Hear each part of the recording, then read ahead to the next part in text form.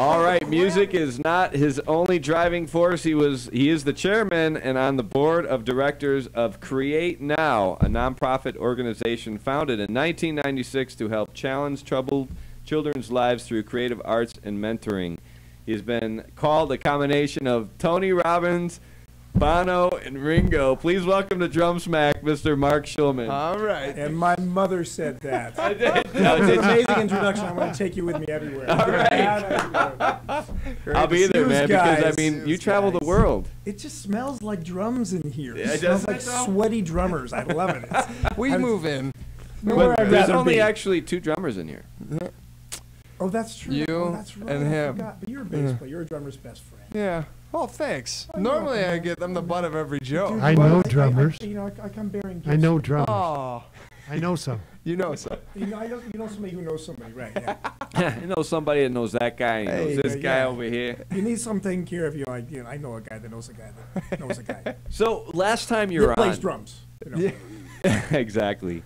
Last time you were on, we had you on because we were talking about the Bruce Becker was on, and we were Yes. talking about the Triple Threat Drum Camp. Triple Threat Drum Camp. We had a ball. That was so much fun. Yeah, and tell us a little bit of how that was, man. It was Well, like- you know, it's amazing because it was born under the in the context that we're all students of the master Freddie Gruber. Sure. Right. And so that's how the point that unifies Daniel, Bruce, and myself. But it was such a multifaceted weekend because you have Bruce, who's actually my teacher, because I studied with Freddie as well, and Bruce just has so much technical prowess. And you have Daniel, who's an amazing technical player and an amazing historian, and me that just, I can do a stick flip or two, But it was a really nice You can do a balance. lot And more then than that, I man. actually conducted a whole day in the recording studio, Oh, which that's I cool. did a DVD called A Day in the Recording Studio, and that was based on the fact that I used to do these drumming recording seminars. And it was really fantastic to get like a group of drummers in and be able to spend like anywhere from 10 to 14, sometimes as long as 16 hours together in the studio, Wow. because it was very interactive and very hands-on, and everybody gets to play, and Yeah. everybody gets to hear what they do, and everybody gets to comment and Yeah. learn from what everybody else does. And I love recording. It's funny because I'm on the road so much, yeah. but I just adore recording. Yeah. It's really been a passion of mine since I was like 13 years old. I Were got you my first focused four-track. a lot on like placement, like miking techniques and all of that, or It's everything. we everything? call it soup to nuts. It's everything. It's from signal path to mic technique to drum tuning to charting to musical choices Yeah. to I really kind of hit everything, and it features my wife playing drums in it as well. There so you what go. could be Oh, better? there you go. There you go. But That's a the win. nice thing about that particular DVD is I wanted to make it myself. Actually, my wife's production partner, Sam Gracie, he flew in from the UK. He's a BBC cinematographer. And Oh, nice. he sort of directed it because I said, I want to make it myself, and I thought I was going to distribute it myself. Yeah. And then after it was done, I thought we made the DVD exactly the way we want it. I'm not a distributor. No, and that's why, right. I talked to Hudson. They're like, yeah, we love it. We'll take it. So I said, this is great. Hudson can distribute it, and everybody's happy. Where can people get that video? On the Hudson site. The Hudson Yeah, site, you can actually Amazon. you can buy the hard copy or you can download it. You can get it on Amazon. But I say go to Hudson site and just download it on your computer or your iPad. Right, It's, yeah. Yeah. it's the most useful that way, I think. Well, that's fantastic. So, I mean, not only are you a performer, but it seems like you give back a lot to, like you're part of this foundation. You're an author and all true. speaker. It's all true. And You're talking about me. yeah, Well, we're talking about you. Here's the thing. I've been involved with Create Now. Oh my gosh, for maybe 14 years. Oh yeah. And that is actually the creator. Jill Gurr is the master woman of this. She's one of the most giving people I know.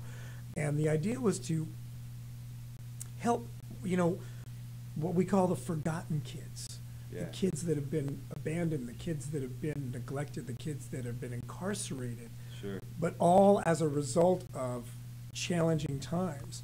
And the I thought idea you were going to was- say as a result of playing the drums. It was like, uh-oh. No, the more drummers we have, the greater these kids are, really. Yeah. And she came up with this idea. Well, we live in Los Angeles, and she was a script editor, and she thought, what if we combined all people in the arts to mentor these kids as a means of giving them some focus and some passion and some direction and some purpose. And that's how it started. And I just have been I look at myself as her champion. I mean, I was the chairman of the board for a minute. I've been on the board of directors, but I'm actually a guy that likes to go in. I've been to every detention camp in Los Angeles, and I will go and work with the kids because I like to experience the transformation. How do they treat you? I mean, like here you are. I mean, you play with all these amazing artists. I mean, Pink, Cher, Foreigner, just to name a few. And then you walk in. What kind of reaction do you get? Because some of these, I mean, do kids? I mean, they have to be just glowing, right? Or are they kind of like, "Who are you, man?" It's actually They're like it's more like Jerry? No. it's a little bit of both. But Yeah. the audiences tend to be challenging because they tend to be on guard. Because Sure. they don't, if you've had a challenging life, you don't tend to trust people. So I know I know when I walk into these situations that they're not going to necessarily trust me or Sure. believe me. So I try to communicate with them at a level that they're going to get. One of the components I will usually, I'm a cancer survivor, and I was fortunate. I had testicular cancer, which is one of the most survivable, curable cancers. And I feel really fortunate and blessed that that's all I had. Yeah. But when I tell them my experience of having cancer, it kind of lets them know that I've undergone challenges as well. And I think, like with any audience, you want to read your audience, you want to be effective. And I don't do it for ego reasons, but I do it because if I want them to listen, I want them to get the message. Right. You got to Whatever the connect message happens somehow. to be, so you want to connect. Yeah. So I'll find a way to connect. And a lot of times, like, what I'll do is I'll do a freeform. I bring my own PA and I'll invite the kids up to freestyle, and I'll play drums while they're freestyling. We connect. Cool. That's and fantastic. we just did an amazing event for Create Now. I came up with this concept called the Night of Great Sax because a good old friend of mine is Dave Koz. Yeah, wah wah. Dave Koz, Grammy Award-winning sax player. Another buddy of mine, Michael Linton, both like smooth jazz sax players. But we knew that we could create sort of a high-end event that would draw people and raise a lot of money. So my studio partner, one of my best friends, Julian Coriel, who's a beast on guitar. Julian was the MD, and Michael and Dave agreed to do it, and we put together this amazing band with Michael Bluestein, who I played with Foreigner, and we did this event where we kind of just rehearsed that day, and it was just this kind of high-end, wine and booze and really great food. And the thing with most nonprofits is 95% of the nonprofits, it's a constant struggle just to stay alive. And you want to create change with the programs and with your mission statement, and you have to spend half of your time or more than half of your time worrying about raising funds. Just to stay operational. Sure. So my thing is like, well, if I can do, like I brought Vivian Campbell's a good buddy of mine, the guitar player for Def Leppard. We used to play in a band together, and Vivian, we do like a dinner with Vivian Campbell, and all the Def Leppard fans will pay like $500, and Vivian just has to come and hang out, and you can raise a lot of money by utilizing the power with the people that you work with, and so it's everybody's duty to give back. Yeah. I think that musicians, drummers, tend to be very giving, tend to be very philanthropic, and I bass like players to are definitely not. No. bass players are some of my favorite people on this planet. Aw. Perfect. You want to have a drink with me? Oh, never mind. Do you have any stories about certain people that you encountered that have gone on to become musicians or anything like that? Well, there have been. One of the things that I did is I have a recording studio, and I brought.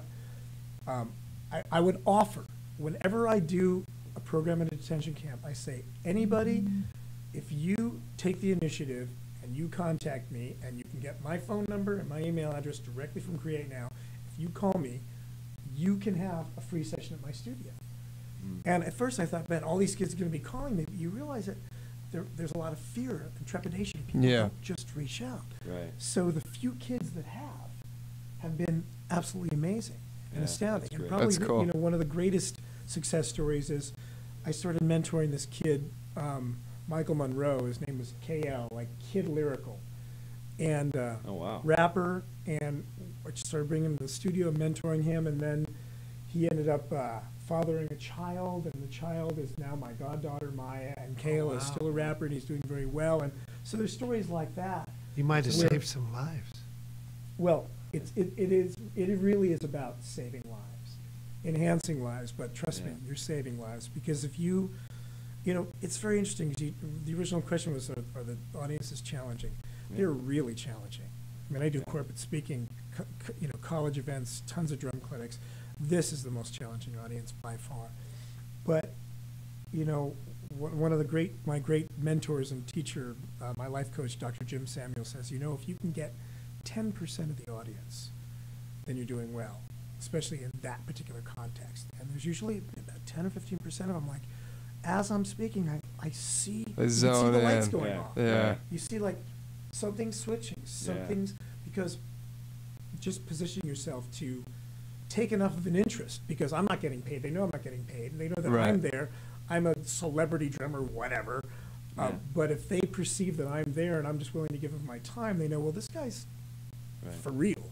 Yeah. Some respect. And then I start offering all that stuff. So. That's cool. That's great. That's amazing. What a way to like give back, man. That's fantastic. Now, you know, speaking of studios, you still part of West Triad Studios in Venice? Julian Coryell, my studio partner, my other studio partner, Eric Goebel. These guys are a couple of my best friends, and we just have a ball. It's funny because it was we originally were going to call it Wet Triad because we're right near the beach. The beach, and we sort of videoed that. We got to take a break. Yeah, you finish your thought, and then we're going to go to break. Yeah. Well, just very simply, yeah, we do separate projects and we do projects together, and it's really brilliant because we do everything from playing on each other's stuff, co-writing stuff. Julian and I are writing a kids musical right now, and I'm not going to talk a lot about it. I'll talk about that the next time I come on when it's a little more developed. All right. I'm very excited. All right, right on. That's great. I love those guys. So. All right, right on, man. Well, we're going to take a quick break. Excellent. All right, everybody, we're talking with Mark Schulman. You're watching Drumsmack here on T Radio V. We'll be right back.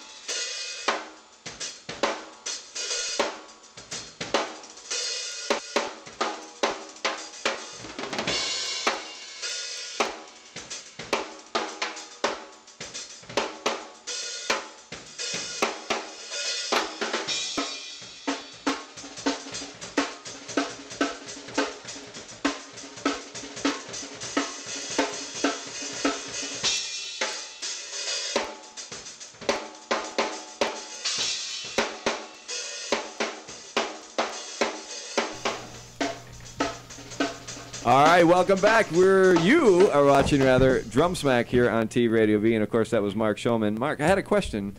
Of course, we just had Drew on from Roland. Dude, where'd you get that footage? Scaring YouTube for the most. Hey man, we surprise a lot of our guests. Everyone's just like, where did you get that? You're capturing all the hairstyles from every drummer's past. I know, right? That's amazing.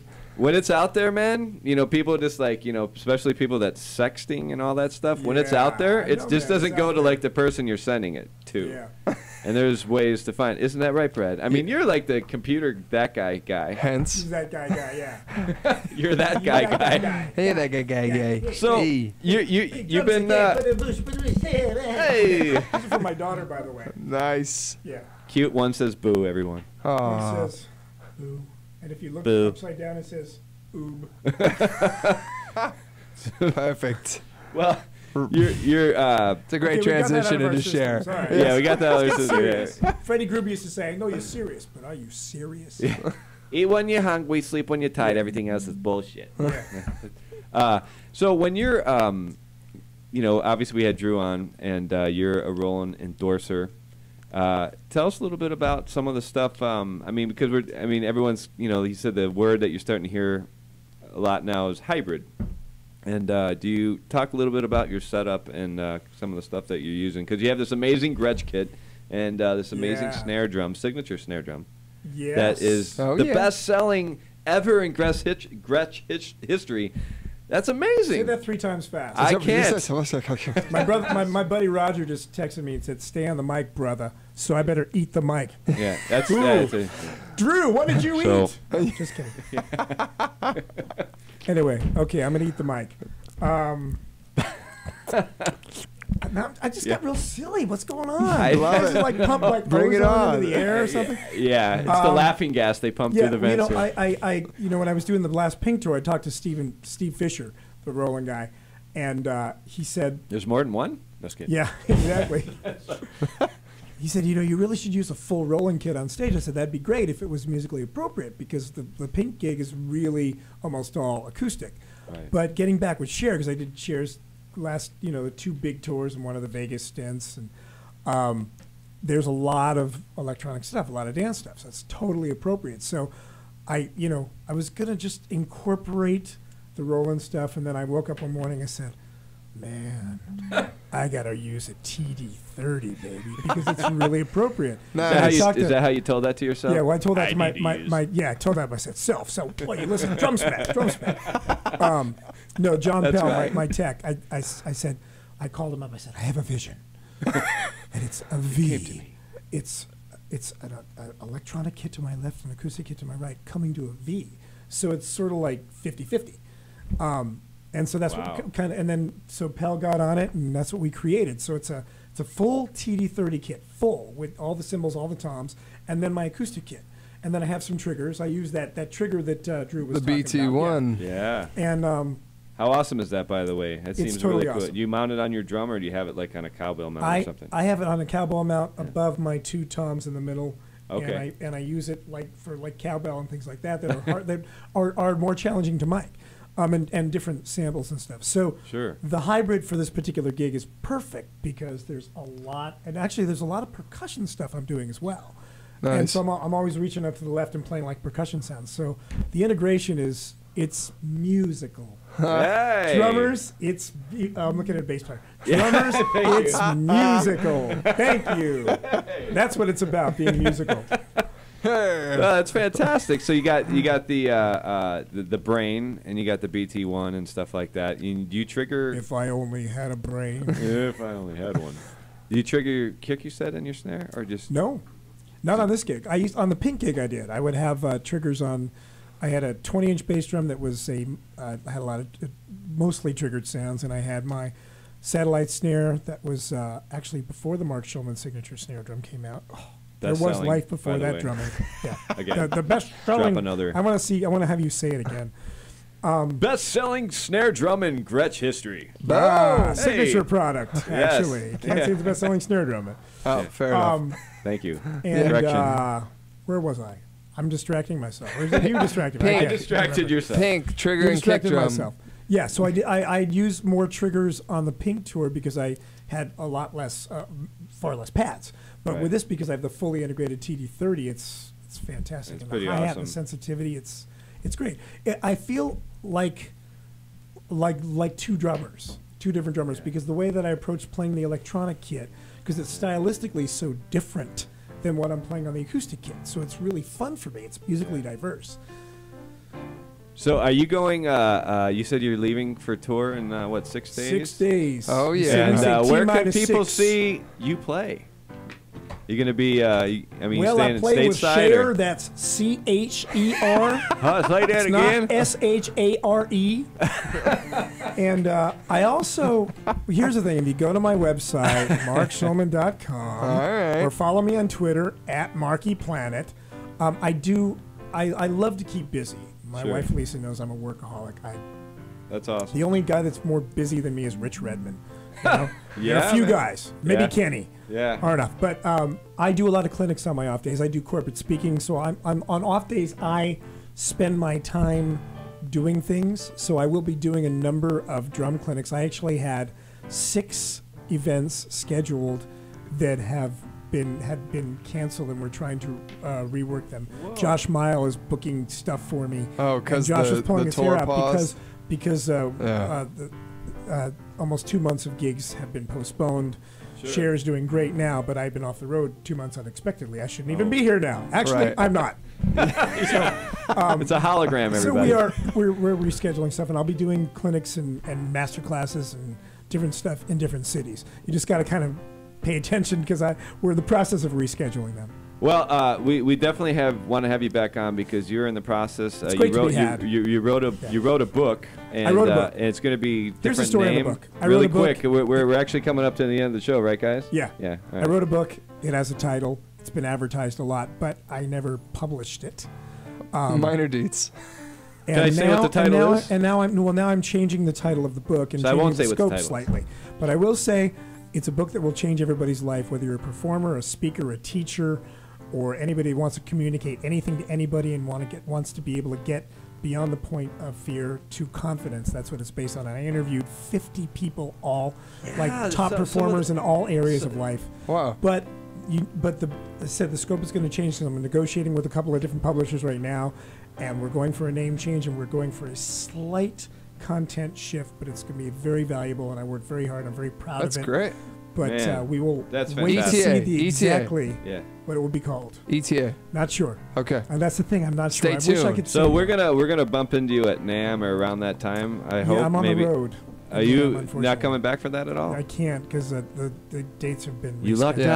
Yeah. out. So after you I get love back, NAMM. Yeah, That's I when know. I get to see all my friends. I don't get to I see, know, you get to see yeah. everybody you don't see. You know? think like It's these great. tour coordinators would kind of Yeah. do that because so Oh yeah, many other people are going to they be care there. a lot about the music merchant show. The share fans. It just seems like it's just everyone's they there except you're not going to be there I this year. know. So it's going to be. Well, so it won't be everyone. It Be everyone won't. minus me. But thank you. Mark, it is a pleasure. Jeff. Man, Definitely. Thank you so much for coming on. Mark Guys. Schulman, everybody. Man. Wonderful.